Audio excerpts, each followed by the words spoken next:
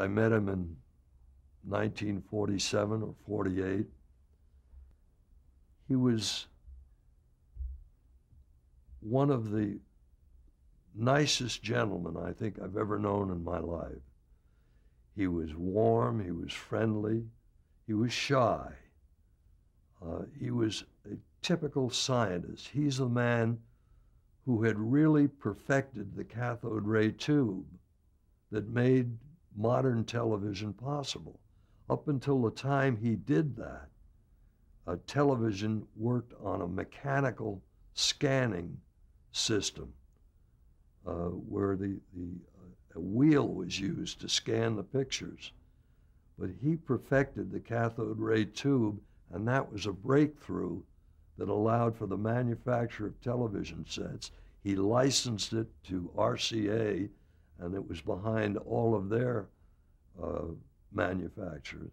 So he was, in that respect, he was a genius in having done that. And he had alongside of him a very capable engineer, scientist type in Thomas Goldsmith, who was with him all through the development of the cathode ray tube, setting up the manufacturing facilities and the broadcast facilities. And manufacturing in about 1949 or 50, manufacturing not only produced television sets, they had a television set division, they had a transmitter division, created transmitters for stations all over the country. They had a government division that primarily manufactured radar and other instruments for the government, and a broadcast division. And there was a head for each one of these divisions, mine being the broadcast division. And the year, I think it was 1950, the whole company did over $100 million in income from these divisions. And DuMont, as I said, was the chairman of the board, and the president both had occupied both offices and ran the whole thing. And what was his philosophy on running a company? Basically, DuMont only wanted to make television cathode ray tubes. As a matter of fact, if the truth be known, he invented radar by reason of the cathode ray tubes making radar possible.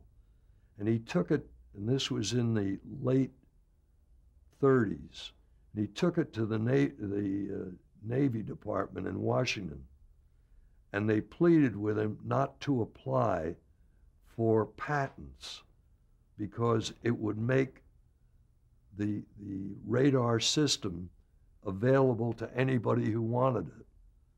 And the Navy wanted to keep it top secret because it was too valuable an instrument for weaponry, for navigation, and all the other activities of radar. And DuMont agreed not to apply for a patent.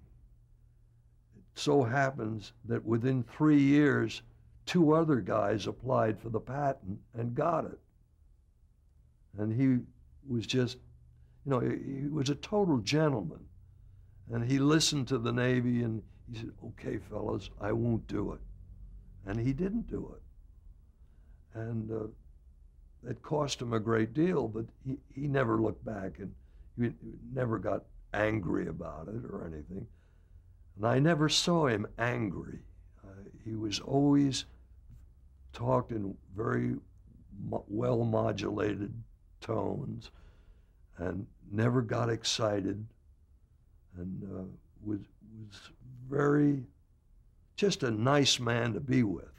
Is that how he ran his meetings as well? Yes, unfortunately, because ultimately that's what sank him.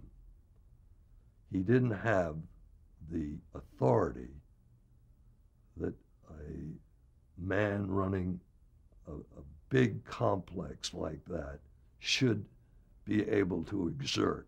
Everybody liked him, but that wasn't enough. How did your relationship change with him as you moved up the ranks in DuMont? When Whiting quit, Whiting informed me that he was leaving and going to Westinghouse.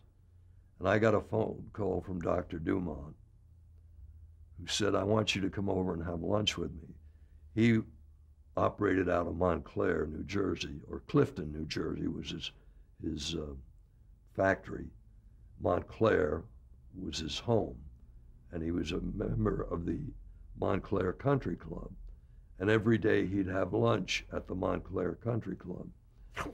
And he said, meet me at the club and we'll have lunch. I went over and I met him. We went in for lunch. In the middle of lunch, he said, you know, I suppose you've heard Whiting is leaving.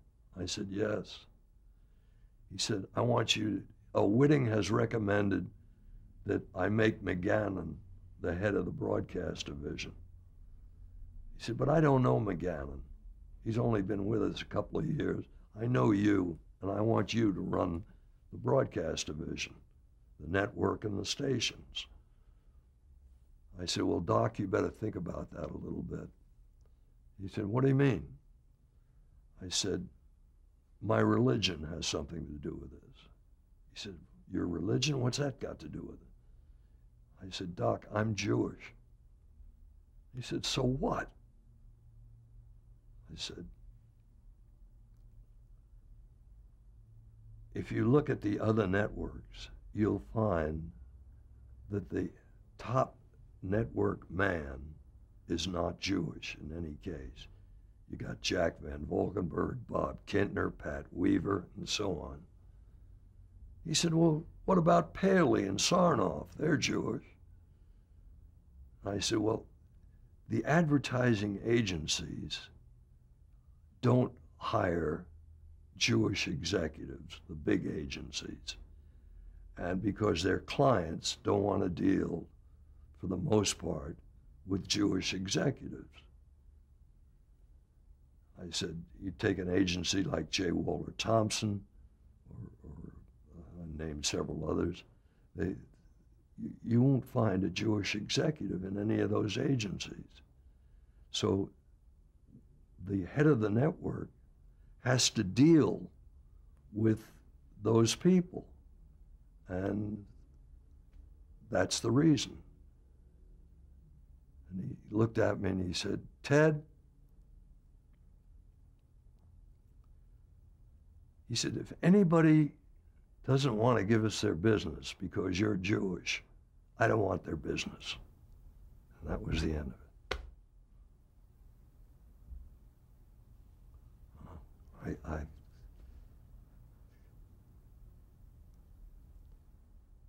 That was the kind of a man I was dealing with.